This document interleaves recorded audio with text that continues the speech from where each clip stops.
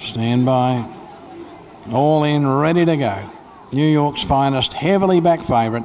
Starter Happy lets them go. Faster, Stronger out deep. Really flashed out of the gates. And a length and a half in front of Rogue Warrior and Herculean when they hit the ground. New York's Finest, the well-supported favourites, got into a lovely spot. He's fourth, the outside of Aristoclosh.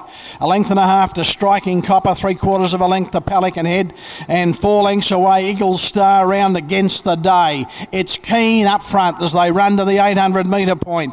Herculean ducked through along the inside of Rogue Warrior to go to the front by half a length. Faster, Stronger caught a little bit deep around them. A length away, New York's Finest. Well, the favourite's got no excuses. It's had the run of the race.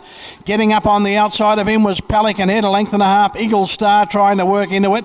Striking Copper looks to be battling third last the rails against the day. Same applies. He's a long way off them. And Aristoclosh, well, he's not really firing at his best. They straighten up for the run home, and Faster, Stronger let loose and went up on the outside of Rogue Warrior. Herculean can't come on. Into the clear, the favourites running home well now. New York's Finest, and so is Pelican Head. It's New York's Finest and Pelican Head racing to the front. Eagle Star, and against the day. Where did this come from? Against the day. Well, it's flashed past Pelican Head and won by a length.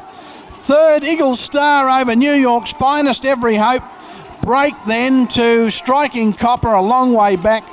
Herculean, who's knocked right up with Faster, Stronger.